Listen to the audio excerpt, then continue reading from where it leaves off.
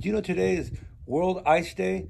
So the internal combustion engine isn't going anywhere. What we need to do is start working on alternative fuels. The internal combustion engine isn't necessarily the problem. It's not the most efficient. We can make it more efficient, and we could try running different fuels in an internal combustion engine.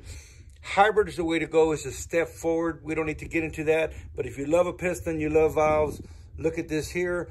This was a long time ago. The technology here, 54 miles per gallon, past full emissions back in the day. And this is a hot vapor engine. This is what Smokey Yunick was working on. We also have the Plymouth there. We have the Plymouth at the house, but we're talking about the Plymouth Horizon. Already got that back together again. It works.